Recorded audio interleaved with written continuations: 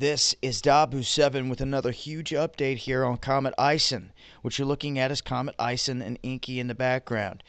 As ISON is streaking toward the sun, obviously looks a lot brighter and much bigger because it is over Inky, but it's also closer to the camera in this perspective.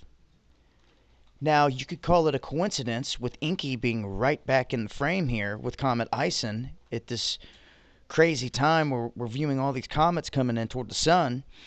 But Comet Inky in 2007 had astronomers' attention because a CME ripped its tail off, and at that time it was one of the first chances they had to study an event like this. Well, back then the sun was at low levels. We are now at solar maximum, so they haven't seen this kind of event before.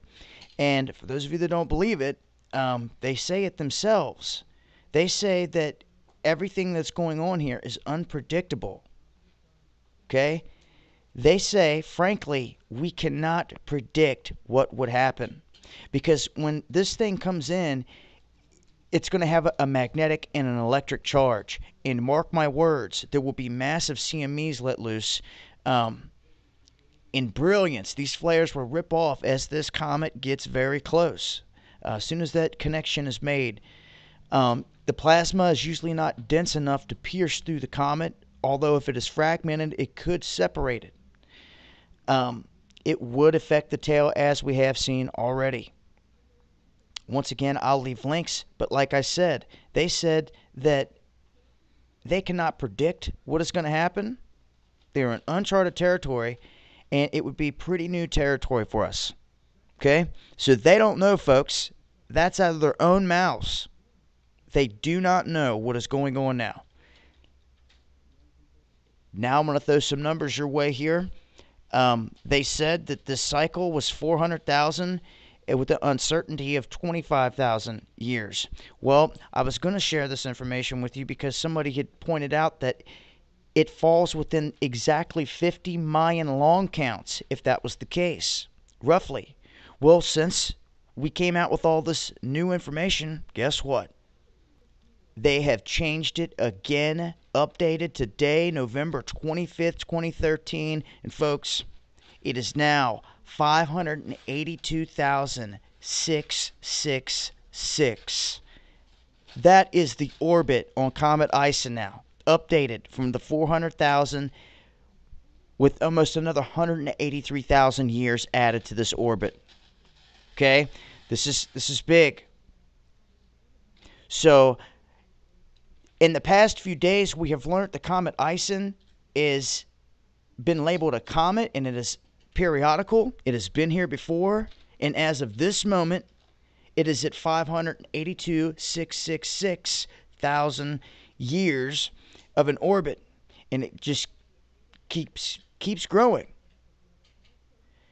And now we know, since the CME had ripped off the tail and part of the coma, exactly what the size of the core of Comet ISON is, and it's huge. Now I'm going to leave you guys on this, and I'll leave links as always. The Hopi Prophecy, the blue star Kachina, all of you have heard of it. It is the 9th and the last sign, and it talks about a dwelling place in the heavens. A dwelling place. Okay? Above the earth, that shall fall with a great crash, and it will appear as a blue star. Now this blue star will do the dance in the plaza. The plaza being the sun, and the blue star Kachina being Comet ISON. And after it does its dance in the plaza, it will remove its mask. I believe there's a high possibility here for ISON being this Kachina. And when it comes around the sun on Thanksgiving Day, and it makes this close approach while everyone's watching football and eating their turkey, there's going to be a massive electrical discharge of solar flares, and at some point, I believe it's going to wipe ISON's coma and tail and everything out at that point.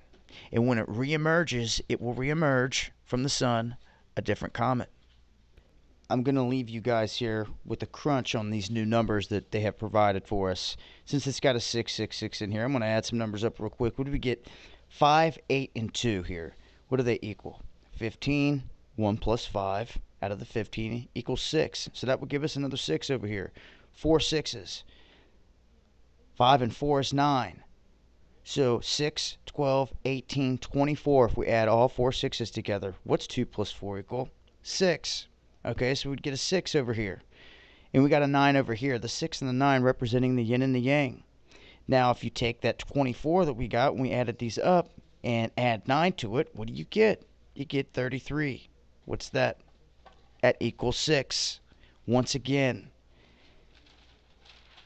Now, if we were to take that 9 that we get, the final number, and we were to take that 6 that we get here, the final number, and add that yin and yang up, what do you get? You get 15, which equals what? 6. I'll leave links till next time. This has been Dabu7. Eyes to the skies.